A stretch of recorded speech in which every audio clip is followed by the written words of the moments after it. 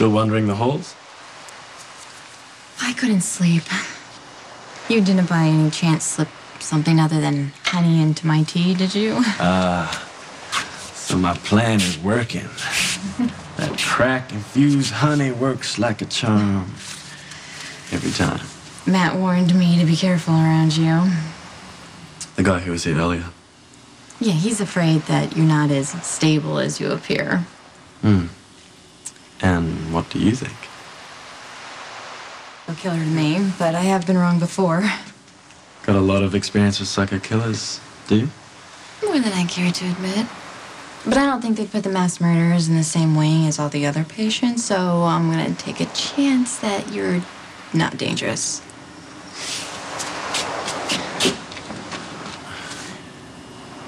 As a matter of fact... What? Well, I know this is gonna sound funny, but I just feel like we've met before. Oh, really? When? I don't know. I can't put my finger on it, but something about you seems awfully familiar. I don't know, maybe in a past life or something. You believe in reincarnation? I would like to. And then I would know that my baby could come back and live the life he never had the chance to live. I would love to see what you're working on. Oh, I'm sorry, that's incredibly rude of me. I should remember that, and it's an artist's decision when to unveil his painting, right? I know that I didn't like to show my work to anybody before it was completely done. It's okay. Suppose I'll let it slide just this once. But I wouldn't tempt fate again if I were you. Okay. And since we haven't met in this life, I should probably introduce myself. I'm Ewen. I'm Elizabeth. Now I'm Matt. Hi. Hey. Ewen, it was nice to officially meet you. Have a good night.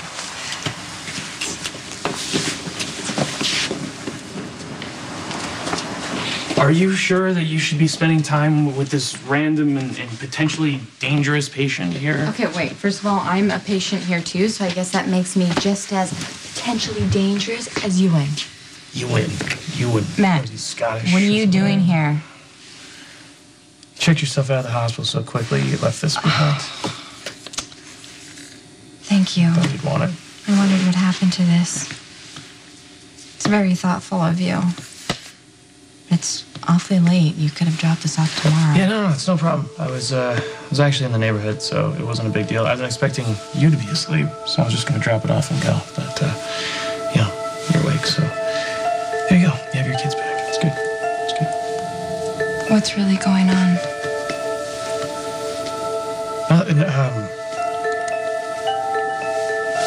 Just killed someone, that's all. You killed someone, but it was self-defense, right? You think I'm talking about Lisa? That's not who you're talking about? No, no, they solved that murder mystery. Yeah, it turns out the first officer was having an affair with the captain, so when she found out that Lisa killed him, she pretty much lost it. And, yeah, she left us all on a suicide note, and I found out about it when we brought her into the hospital. Yeah. Well, I'm glad it wasn't anyone we know who killed her. Wait, but what were you just talking about? So, I got a call in the middle of the night from a VIP patient. His doctors had read my research, and they were at the end of their ropes to treat an otherwise inoperable brain tumor. They wanted to try out my methodology. It was this golden opportunity to show that the treatment works, but it didn't. Well, it sounds like the patient was just too far gone. It doesn't mean that your research is wrong or that it won't work on another case. Yeah. You're the first person that I've told about this, too, so... And I'm sorry, because obviously you have enough on your plate right now, so... It's fine. Obviously, you needed someone to talk to, and I'm glad I could be here. Yeah. Other than Maxie, right? Because we both know how that goes.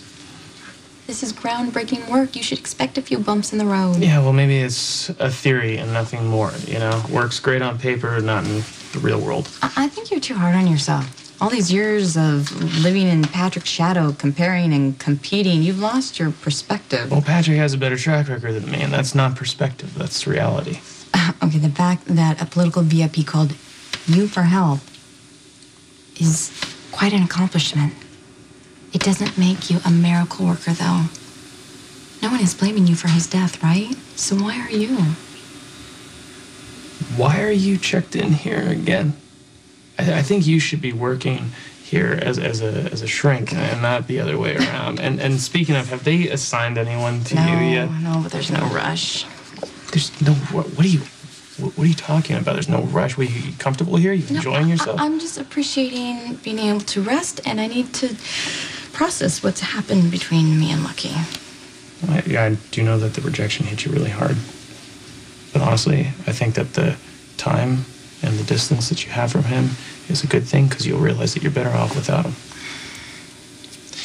And just for the record, you sound a lot more sane than I feel right now. Well, I guess I better work a little harder to be convincing.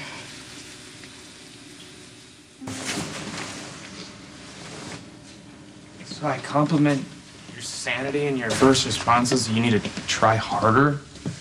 What? Is this some sort of act for Lucky's benefit or what? What if it is?